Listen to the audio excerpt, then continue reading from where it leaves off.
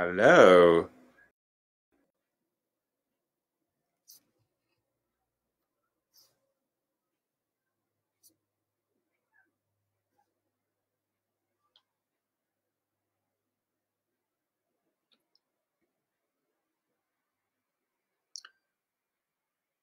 Okay.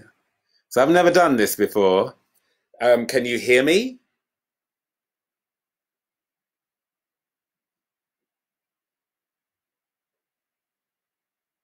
Hey.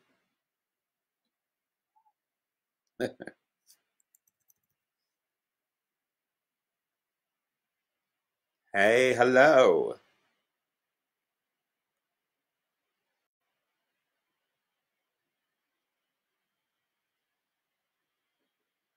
Great. So, does anybody have any questions for me?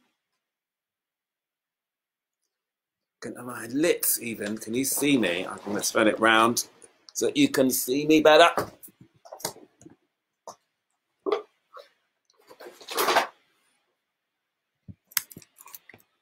Okay.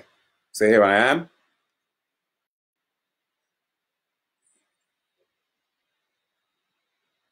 Hi. Okay.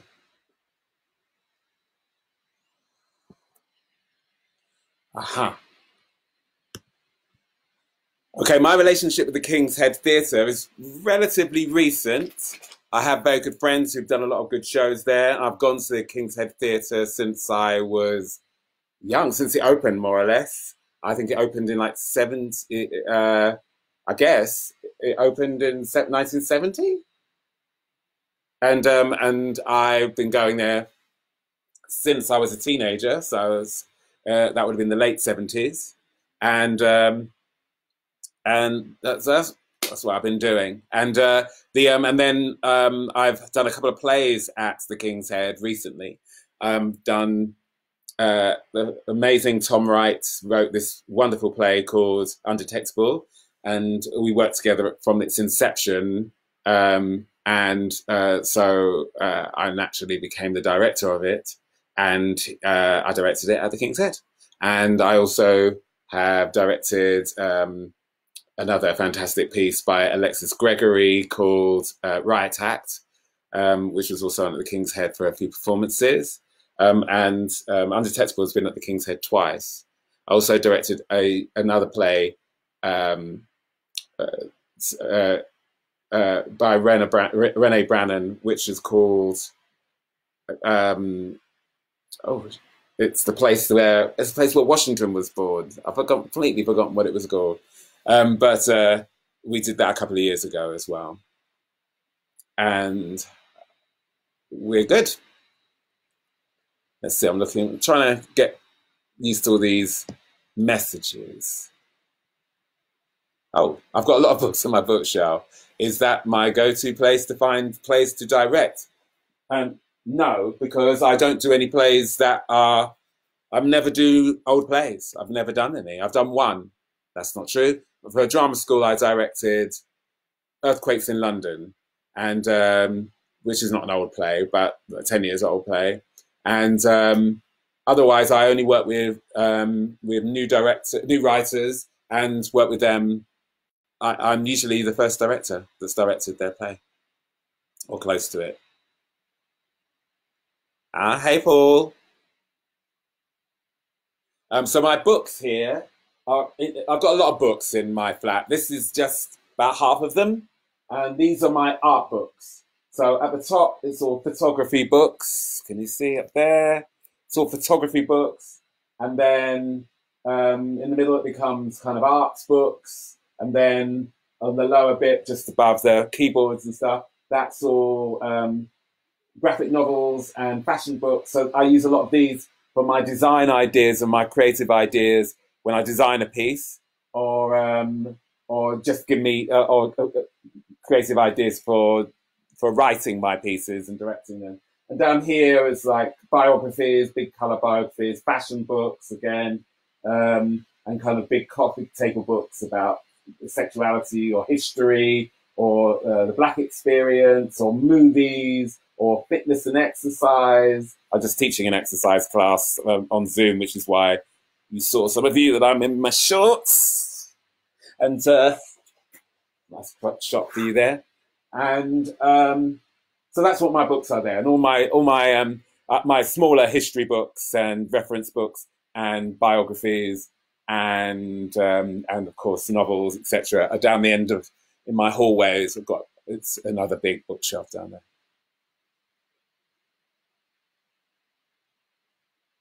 Ah, well, London's missing you, Paul. Have I got advice for new writers to connect with potential directors? Yes, go and see their work, um, and so that you know who you're talking to, and connect with them there. Try and go to their first nights, and network. Networking isn't this kind of creepy schmoozy thing that people seem to think it is. It's actually making friends in the school playgrounds. So go to the playgrounds and make friends. They're out there playing football or playing theatre, and go and meet them and get friends to introduce you to people, and just be out there doing stuff, and or write to them and invite them to see your work, or ask for a single piece of advice, not a big. Don't make a lot of work for them. People are out there, and I'm very, very easy to connect with. I'm walking down the street. I'm there almost every single show I direct. I'm there for almost every single performance. I'm very interested in meeting new writers and being excited by them. I do workshops for writers. In fact, I'm doing a big Zoom workshop tonight for about 3 hours probably, and that's going to be about coming tonight. It's called. I've been doing them every Sunday and Wednesday through the lockdown, and they're completely free. And this one is about what's the big idea. So coming up with the big idea that you need to write your piece or direct your piece or produce your piece or create your piece, film, theatre, television, any kind of creative endeavour, because I tend to be spread across all of those. So it's very easy, but you have to reach out. And also don't just randomly reach out, actually learn about this person, Google them, get to know what they do, get connected with them, and try and treat them like a person and not like a rung on a ladder or a door to your career. Treat them like an actual human being, and you'll make something magical together. And I'm disappearing over here. Okay.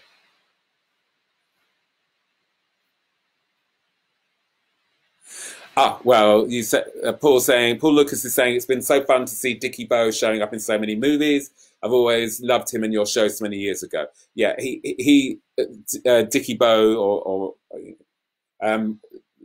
is such an amazing actor. I wrote a play for him and two other amazing actors back when they were really young, which was called Sweet, and set in South London, on the South London estates that I came from. And Richard is such an amazing person to write for, because every single line I gave him was gold. They were all brilliant actors, and I cast my things first and then write for them. And Dickie Bow, or Richard as I call him, was working at the production company that made my TV series Metrosexuality, and that's how I got to know him. And then he invited me to see him do his work, and I became a big fan. And then I asked him if I could write a play for him, and I did. Oh, okay. So let's see. I don't know. My phone's in the wrong place, apparently. I'm not sure how I can make this work. Hang on. Got a lot of books. There's more books here on the table. So I will use them.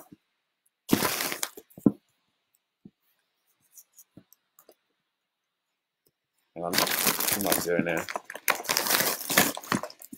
Okay. So it's going to work. Another big book. Okay. Okay. We're good. Best, not so noisy now, I hope. Okay. Can I talk a bit about how I started my career and got into theatre in the first place? So if you go on YouTube and you type in Rikki Bermondsey, if you spell my name right, Rikki, Rikki Beadle Blair Bermondsey, and write free school. I went to a free school in Bermondsey, not a free school like they have now, where they're kind of like new kind of version of a grammar school. When I was growing up, I was a teenager in the 70s, and so there were lots of hippies who were amazing people who kind of dropped out from the mainstream and created these alternative schools, and I went to one. And so I could turn up when I wanted to, go home when I wanted to, ask any question I wanted to, and create my own curriculum. So I wrote plays all the time and made films. And it turned out that Nationwide, which was the big kind of 6 o'clock news roundup show that lasted for half an hour on BBC, came and did a documentary about my school, or a piece, like 10-minute documentary piece about my schools. It's so long ago, it's in black and white. And it shows me at the age of 11 or 12 directing a play. So I've always done it. I wanted to be a writer when I was 3. I decided to be a playwright when I was 7. I started writing plays when I was 9. And then when I joined the free school at 11, I just made plays all the time. And that's what I spent the rest of my time doing. And then when I left school at 15, because my school collapsed because it was completely unfunded and went hand to mouth, by then I was ready for the world anyway, and I started going to places like Anna Sher Children's Theatre in Islington, and various things like that. And so I just filled my life with making theatre, and I've always done that ever since, making my own companies, making my own way. I've really kind of carved my own path, and haven't really been swept up by the mainstream on a regular basis. So I've always made my own work. More questions? Let's see. People are my so the question is, where do you find creative inspiration day to day? And people are my big inspiration. I love people. I work with people a lot. I love doing big workshops with lots of people. I travel around the country and around the world doing those, and working at film festivals and stuff. Obviously, I'm making shows. I go to the shows all the time and meet my audiences. I work a lot with actors. Actors are incredibly inspiring because I cast them first, then I write for them, including for TV. So to me, inspiration is absolutely everywhere. It's in everyone you meet. It's in every person you meet. Oh, there's a message from Margaret saying she loves my work. Margaret Tully, if it's the same Margaret, is an amazing actor who I was in youth theatre with when I was 15, which is when my school ended. I started going to the Old Vic Youth Theatre, and Margaret is an amazing actress, and I wrote play a part for her in a play a few years ago, which she smashed. And so Margaret's my inspiration. People, you're my inspiration. Meeting people, chatting to people, stealing their cat personalities, stealing the stories that they tell me, either overtly or just through their body language. I'm constantly looking. There's more stories in my head and in my beating inside me than I think I'll ever get to tell. And one of the reasons I mentor a lot of writers so I can direct their pieces or just help them get them on is so that more of those stories can get out there, the ones that I possibly won't have time to write, the stories about from all the different perspectives, the women's stories, the Asian stories, the older people's stories, the younger people's stories, the Tory stories, all the stuff that I'm that I don't really know. Do I have a piece that I am most proud of working on? Are there questions coming here through? No, yeah, just checking that I'm not missing anybody out on, what's that one? That's Instagram. So, do I have a piece of work that I'm most proud of working on that's been particularly pivotal for you? That really is, I'm afraid I'm going to cheat and say, it really is like being a mum that's asked to, which one of your children do you love most? And, you know, I love the funny one makes me laugh, and the vulnerable one makes my heart sing. And, you know, all my different pieces that I've worked on have been very special. And I've had some big turning point moments. Obviously, having my own TV series, Metrosexuality, which I got to write and direct and be in, was a huge moment. And it's interesting, you know, how people now talk about how influential it was at the time, because it definitely confused a lot of critics at the time and audiences. And I'm very proud of that. And it's a big, big adventure with a lot of amazing people that had grown up with me and now are on TV with me. There's Stonewall, the movie that I got to write, and Nigel Finch directed for the BBC, which made my career international. So now when I work in America, it's directly attributable to being the writer of that film, because they all thought I was an American, and so I could go over there and work, which I do. Working on Noah's Ark, the Black and Gay American TV series, is a groundbreaking piece, and that has kept repaying me. And the work I've done with Patrick, like his movie, his movie Blackbird, which he had Oscar winner Monique in, that was huge. I mean, right now, the pieces I'm doing right now, I think Undetectable is incredible. All the work I'm doing with Tom, it's been like a trilogy of things so far. It's all, he's an amazing person, amazing writer, and teaches me so much. You know, I feel like I mentor him, but he is, like everyone I mentor, he's teaching me so much. That, you know, I could just go on and on and on. Hashtag Lighty, the piece I did with Lynette Linson, who's now the artistic director at the Bush Theatre. Working on that piece with her was a massive game changer, seeing her grow within 5 years from being a neophyte to being the youngest artistic director in the country. Just so many amazing moments keep happening, but of course the best is in front of me. Yeah, thank you. Blackbird was beautiful. Thank you. We worked really hard on that. It took 10 years to get that film made. And so that's a very special piece. And I loved that book when I was in my 20s. So I've been waiting to have the honor to adapt that book. I've waited for like 30 years. Okay. So question is, are there any other peer directors or ones you've not met whose work inspire you? Well, my best friend, Robert Shavara, is an incredible director. He's directed a lot of The King's Head. He directed, so that's another connection, because I've been there. I mean, I go to The King's Head to see stuff all the time and have for years, but he directed an amazing production of Lionel Bart's musical, The Hunchback of Notre Dame, or was it called Quasimodo? Anyway, it was about Quasimodo, and that was fantastic. And Robert directs Tennessee. Tennessee Williams is my favourite writer, and Robert directs him. I wouldn't even dare to direct Tennessee Williams because Robert does it so well. So there's, you know, I'm best friends with a lot of talented directors, like Lynette, who's just a stunning person, stunning director. Okay, so what's going on here?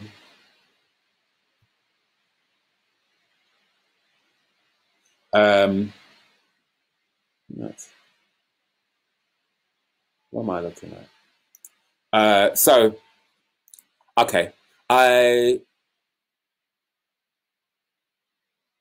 the way, Jordan said something about the community, about being creative amongst the community is incredibly important to me.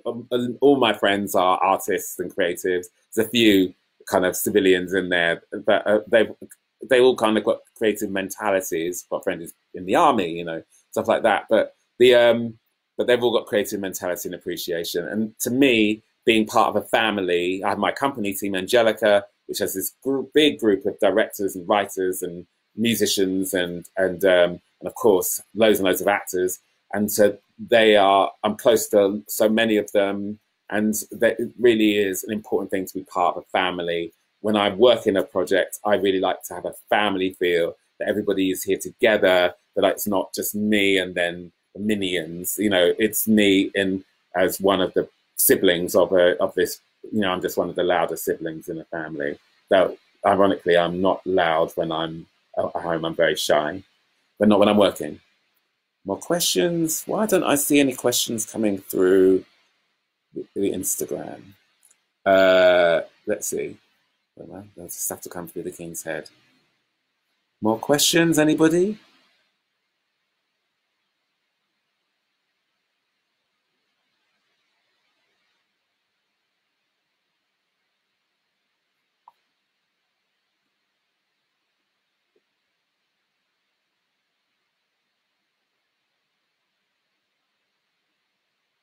I don't know if I've got any more questions. Am I still on?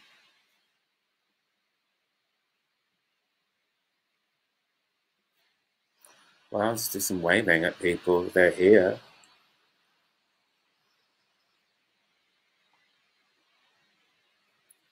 So this is this a, how does this become a,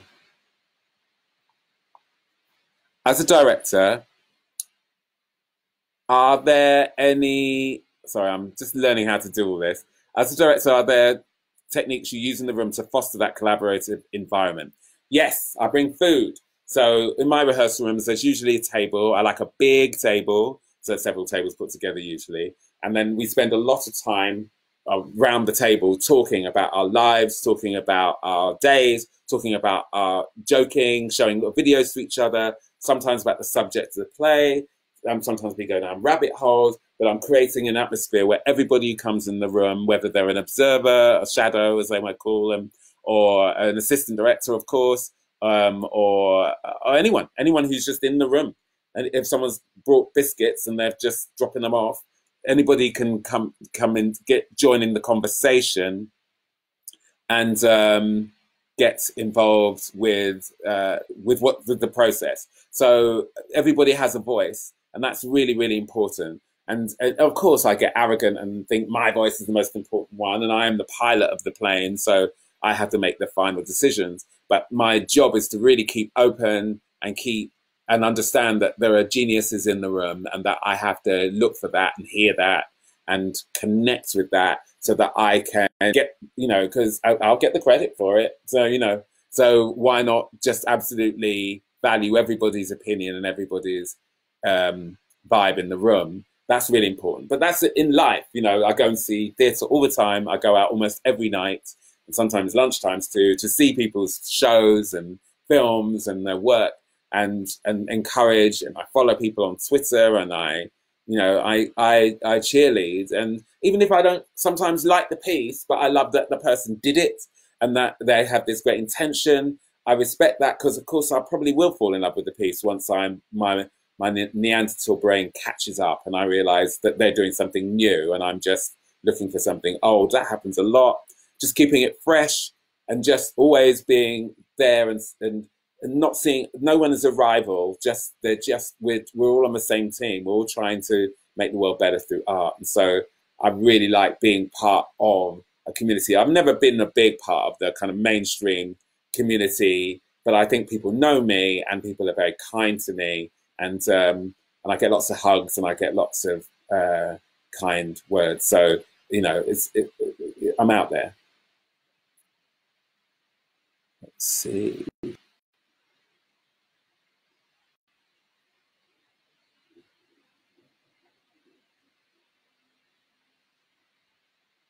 Once a play is open, do you have any advice for directors and actors about how to keep it fresh every night? Yes. I'm a big fan in directing the characters and not the actors. So once I get the actors to comfortable enough to build and feeling comfortable and brave enough to create their characters and trust their characters as living creatures, living beings, then the idea is that they really have to react in the moment. So of course I have specific things that I think will be funny or moving that I talk to them about, but they're in the end, they're up there. So especially something like Undetectable, which we just did. If you saw it more than once, the moves are slightly different every night. They have their own little, I've taught them the kind of style of the choreography, and they are now playing with how to make sure the audience can see them, but how they can approach each other in new, fresh ways, so that it feels like the first night every night, and that they feel like they're reacting to each other, as potential lovers, as human beings every night, and to keep it fresh. So one of the reasons I like seeing my shows almost every night is because they're always slightly different. And I give actors a lot of leeway, bearing in mind they've got cues to hit and lights to hit, light marks to hit, and song cues to sing or whatever. That there's a lot of freedom in tonight. You can shout it, tomorrow you can whisper it. As long as they always know who the character is, then the character has a different mood each day, depending on the weather and depending on their mood and depending what the other actor's giving them. And so it should feel like a living thing. You shouldn't see the same show every night, because that's for movies. I love making movies, but then that's a piece that you set, and so it's a photograph of a garden. Whereas theatre, you're in the garden, and the garden is growing every night and changing, and things are fading and things are blooming. Good questions.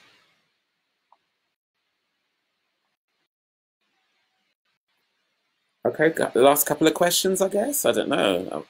I can go on forever, so I don't want to get too greedy. Anybody can write a question. You can just type it in to the comments, and I can read them. That's how I get the questions. Are there any old ones that I've missed? So there's amazing people in here. There's amazing Paul Lucas, who's this incredible writer. I think you did transcripts, didn't you? There's amazing people in this room. You know, I don't know why I'm being interviewed when Paul Lucas is in the room. Is Robert Shabara in the room? Well, I mean, that's somebody that you should be asking him questions. I'm going to ask a question as soon as I'm asking me one. Or am I missing them? Paul, are you working on something now? Paul,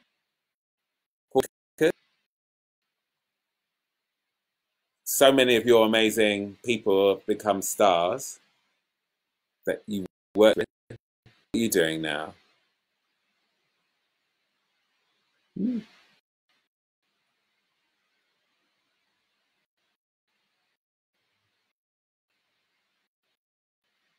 I don't see anything.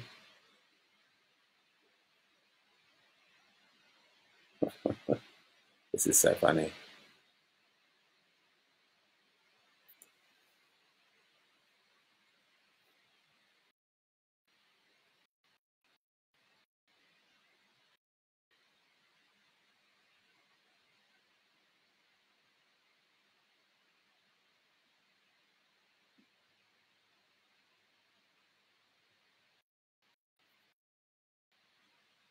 Ah, okay, so it's a final question. So, what are my hopes for the industry post lockdown?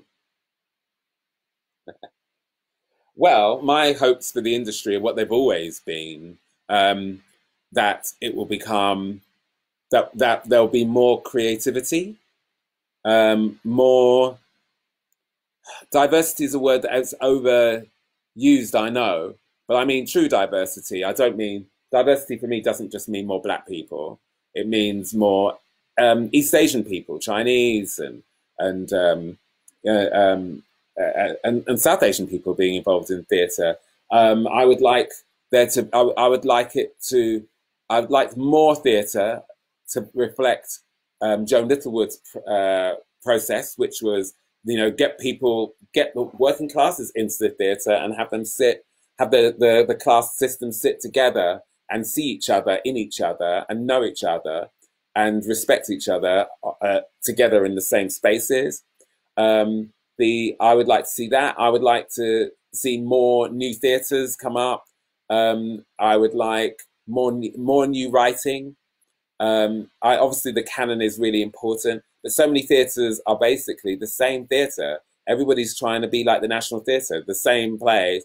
You can see the same plays go from theatre to theatre over a decade, and so everybody's doing Lorca and everybody's um, doing Arthur Miller, and those are all important, exciting writers that I love. But I want to. We should be making the new Mark Miller. We should be making the new Lorca. There should be much more development of writers. It takes years to develop a writer. The writers I developed, Alexis and Lynette and Tom and lots of others that I'm working with. It takes years. It takes 3-4 years to get their first play. You can't do it in just one summer, and then you that's your intake, and then you get rid of them and you get the next one in so you can get your grant. It's about actual investment in people and in their work and in their vision, and working with them while they do bad drafts or bad plays, but with the faith that they will make great theatre and great plays, which they do.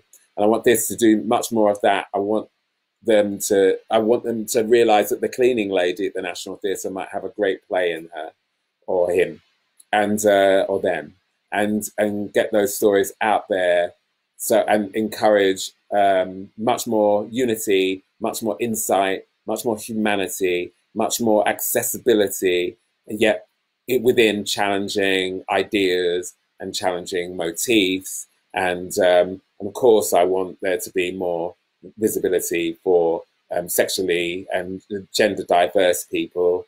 But it's everybody. I feel like that everybody needs to be challenged and everybody needs to be represented, even if it is Lawrence Fox or it is Piers Morgan. We need to lose our sense of grievances and represent everybody so that everybody does feel heard. Because when people feel unheard and they feel insignificant, they overcompensate and they become Trump. And we don't need any more Trumps. We need more realized human beings in the world, and art is the perfect place to do that, and entertainment is the perfect place to do that, and theatres like the King's Head and the theatres that I hope some of you will make in your living rooms or in some shop front somewhere or take over one day. That's what we should do. So what needs to come out of this lockdown is what should have been there beforehand, which is people valuing one another and representing one another and taking and being curious about one another and making this world where not a world with no anger and no negativity, but just one where love predominates and understanding proliferates. I guess that's it. Thank you for coming and hanging out with me for an hour, half an hour, just a little while. Like I said, I'm doing a workshop tonight. Anybody is creative and wants to work on a new idea and wants to get better at pitching their ideas to themselves and coming up with stuff, I'm doing that tonight. The King's Head, obviously, is this amazing place, and we will all reopen eventually. And so you will see me there, and we'll celebrate our art together and entertain one another. Please write to me if you want. If you have a question you're too shy to ask or you couldn't get through, my email is Rikki, Rikki, @teamangelica.com. Thank you and goodbye.